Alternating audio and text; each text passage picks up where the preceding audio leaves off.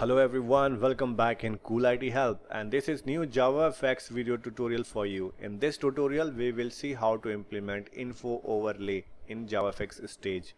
This example is very easy. I will explain you in this video tutorial session. Now you can see the example is running when I am hovering on this image, so that slide is appearing with the information. When I am going out, then slide is sitting down. So this is the very useful control you can use in your projects. Let's get started. First of all, now you can see this is the NetBeans IDE, and I have already prepared one example for the demonstration. This is a Fxml based project. In this project we have one Fxml file. This is the one controller file and one file which has a start method and a main class. In this example we are using an image, so we have one sample image. Now we will see the Fxml first. So in this Fxml, what arrangement I have made? This is very simple arrangement. We have one pan which is the useful thing, and we have assigned the fx id. Rest of the pan and labels are for the decoration purpose only. So because we are going to set our info overlay inside this pan, that's why we have used and assigned a fx id to this one. So we will use this pan inside the controller. Now I will minimize this one. Now going back in the example, and first of all you guys need to download the controlfx.jar file and then import in your class path to use the info overlay class, because this class is provided by the controlfx API. Now we will see the implementation inside the controller file. So we are right now inside the controller. So we will start from the line number 26, add the Fxml annotation, and this is the reference variable for holding the object of pan. So this is the pan in which we will set our info overlay. And guys, this is the info overlay reference variable, and after that we have created one image object with the help of image constructor, and we have passed the path of the image, a sample image which is present in our project. You can see this is the image and the dimension is 600 by 800. Then we have done some coding inside the initialize method.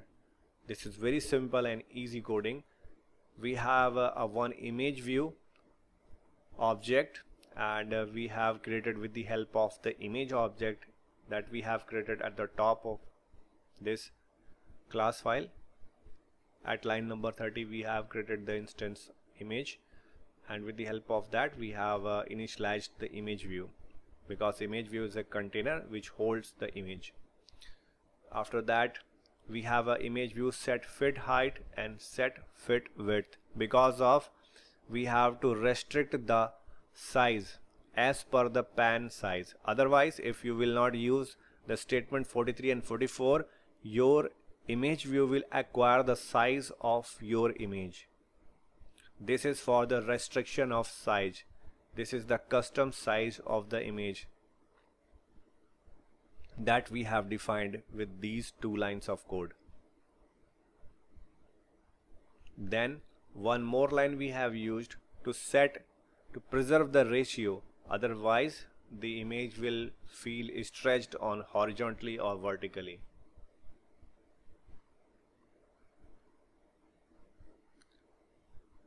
In the next line we simply created the string, that the string text that we want to display on the image inside the overlay.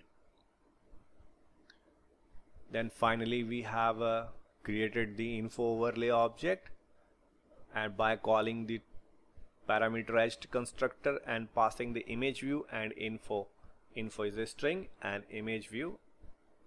Once we got this object, we simply need to add inside the pan,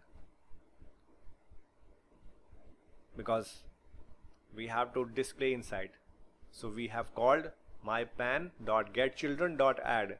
After that we are giving the node. So node is info overlay. We have done with the initialize method.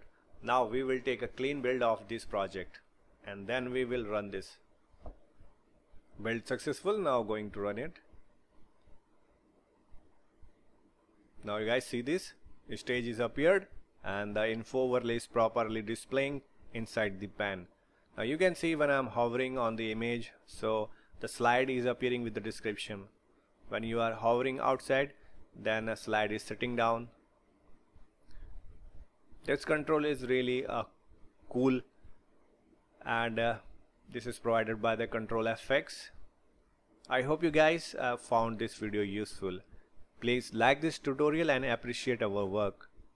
Or you guys please subscribe this channel and press the bell icon so you will get the latest video updates on time. And guys, for now, thanks for watching Cool IT Help.